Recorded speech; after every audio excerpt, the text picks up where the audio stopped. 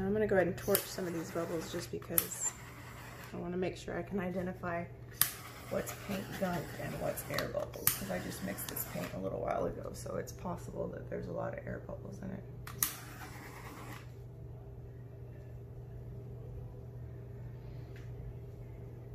So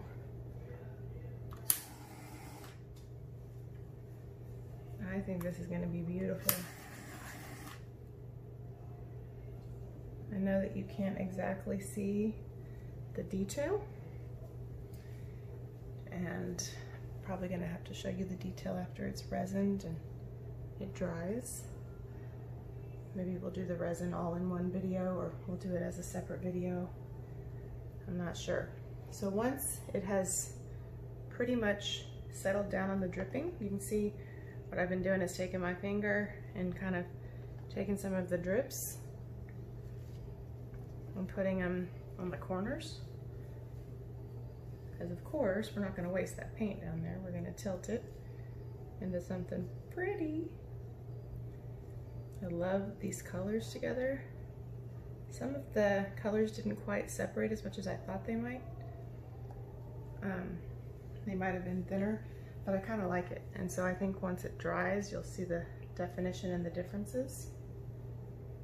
But for now, super cool.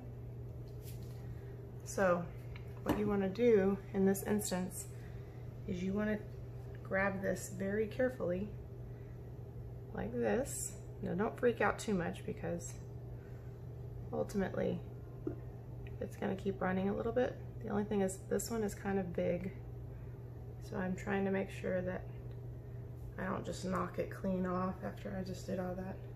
And unfortunately I'm dripping a little bit into our tilting paint. Oh crap, y'all would not believe what I just did. I just tilted it and grabbed it. Oh man, that is terrible. So I'm gonna move you to where I am, because this is real life. These things happen. So I just moved it off the camera, and you can't see it, but I just accidentally tilted it and grabbed it around the edge. So one of the things I'm gonna do is I'm just gonna try to fix it. It is gonna keep running down, but there are some places where I straight up grabbed it. I never meant to do that,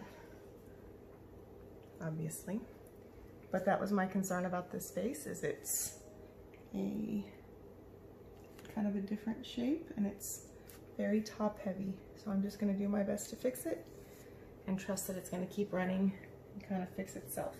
You can't actually see very well what I did, but I mean, I basically gripped it around the neck of the vase pretty substantially. So I'm just gonna try to blend it a little and hope for the best. Sorry if you can see me, I'm not really supposed to be in the camera, but I'm trying to make sure we save it. I think it's gonna be okay. Oh, I did it again. Sheesh.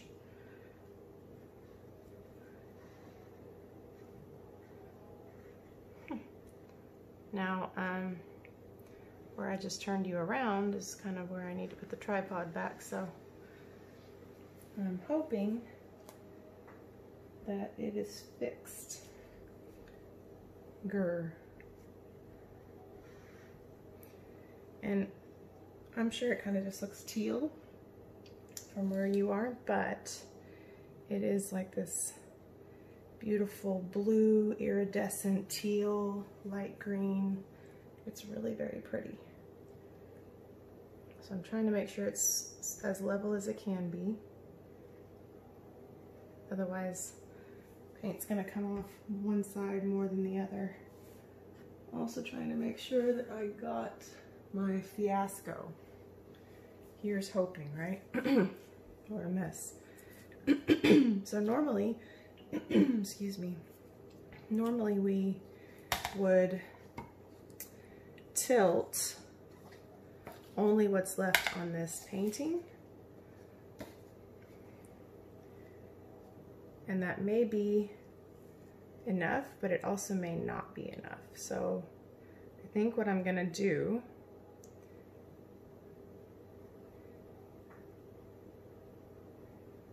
is I'm going to, while we get our other painting going, I'm going to dump, ooh, I almost dropped you guys onto the painting. We have some really beautiful colors here, but I think what I'm also gonna do is put some of these primary elements sort of on the outskirts.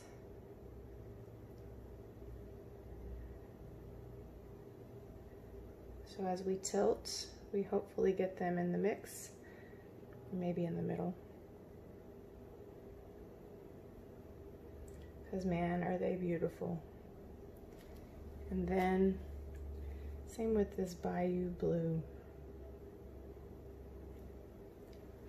Normally what I love about vase pours is the middle turns into like this really cool knot. But considering I don't want to waste these, not even a little bit, I'm gonna incorporate them in some places.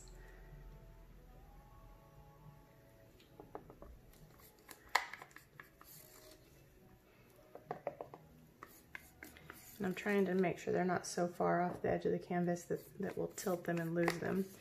But I also don't want to completely corrupt our vase pour design either. So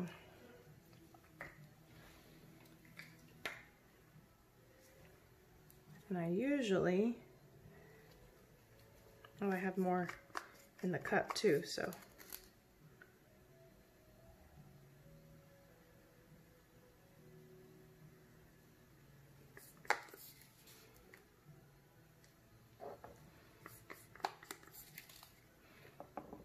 A lot more in the cup actually. So we've already kind of got a little bit to start our next vase pour. And I'm getting really uncomfortably close to my vase over there that's drying. Man, I can't believe I did that. Oh yes, I can. That's the unfortunate thing, is I totally can believe that.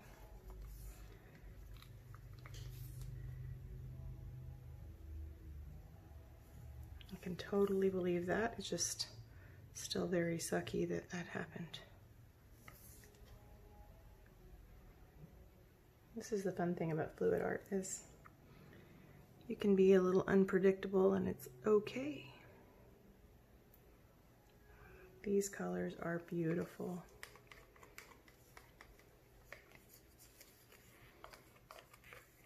Now we're going to fill in a little bit.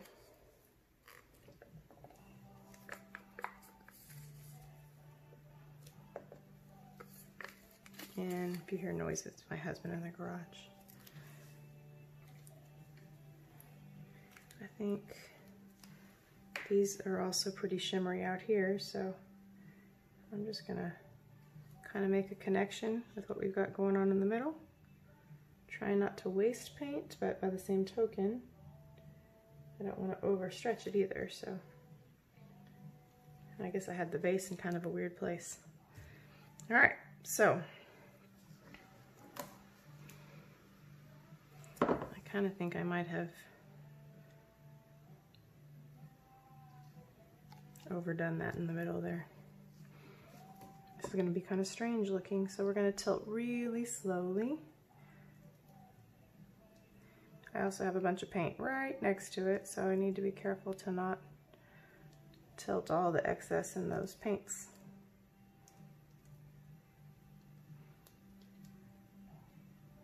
I can see that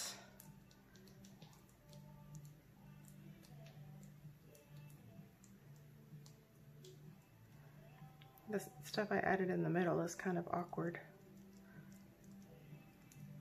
So I don't want to lose that Snapdragon. So I think what we're going to do is do that and do this. this. And then the rest of that, I'm just gonna put on top of this other vase pour for now. Let it just start to sink down on that vase. I know that I kind of created a weird little looking thing in the middle, and I forgot to torch it. Today is not my day for the painting world. I just mixed this paint a while ago, so the bubbles are there, I promise. That's all right, and there's gunk of some sort right there on this side.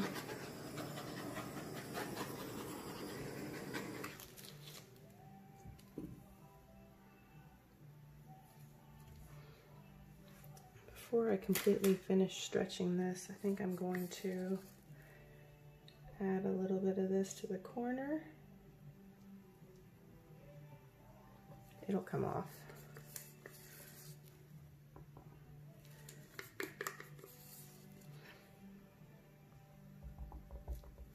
And that color is beautiful.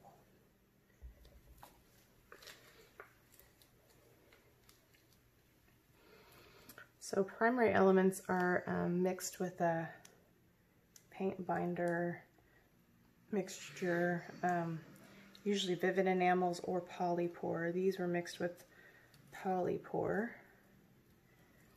The rest of the paint mixture is mixed with a 60-40 glue and water. Yeah, what I did on that corner there is not working out. Okay, before I mess with this too much more, I'm going to get my sides, because I'm overstretching for silly spaces that could be easily filled in. So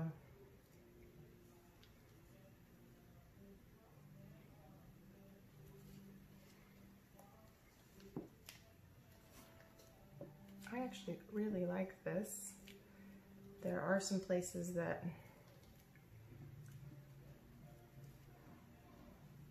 I probably would have done differently. Like I kind of want to get that center a little bit, I don't want it in the center, but I do want it a little bit further down, a little bit further this way. So this top part, however, is a little bit muddier. It's okay, like it doesn't bother me, but and I'm gonna have to undo that purple foolishness. I don't know why I put that there. I think in my mind it was gonna look natural, but it doesn't. So I'm going to have to somehow deal with it. Maybe I'll just mute it with my finger.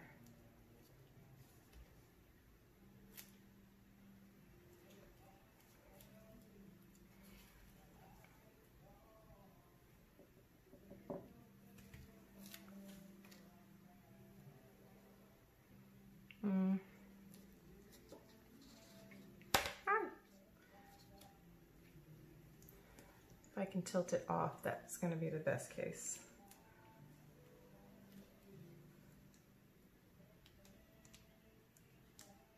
The problem is, like, I'm afraid to overstretch it at this point. But the depth of the painting is definitely down here. So if I can get more of that and less of this, I can live with that. I'm about to drop paint on the floor. But I got that off.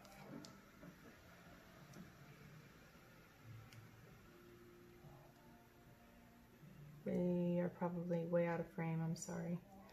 Okay.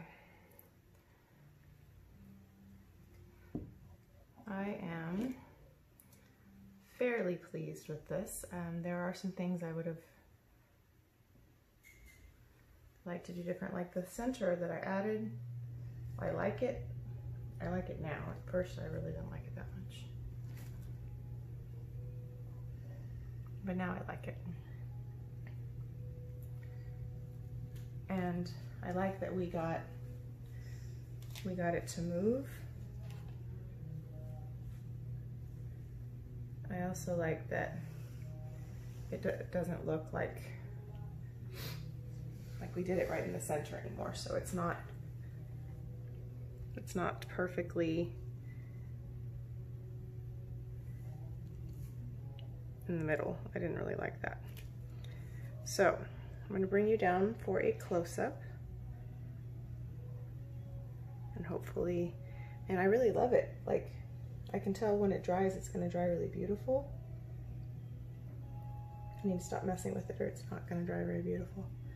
But the shimmer and the primary elements mixed in with the other paints really works, and I honestly like it upright like this. It sort of looks like a messy ring pour at the same time. So I really want to fix this corner where I just messed with it. I'm kind of afraid I'm going to make it worse. Yep, I am.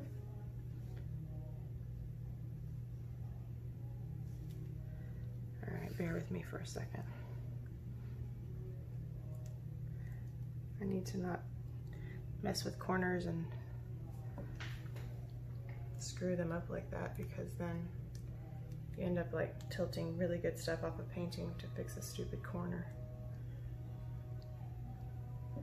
And I keep trying to find a piece of color that's more similar so I can fix it without making it worse. Okay, I think that's good enough. Okay. Man, it's really hard to see how beautiful it is. Okay, let me take my gloves off, and then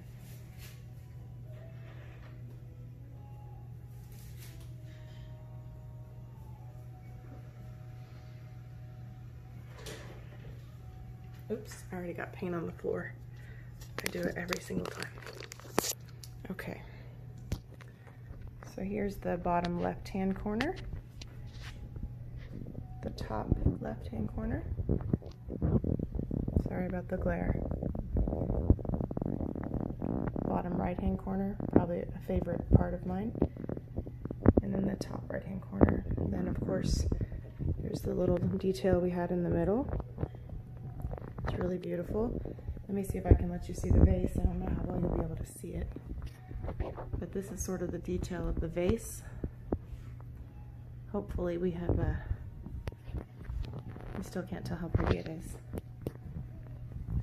Sorry if you hear my dog scratching.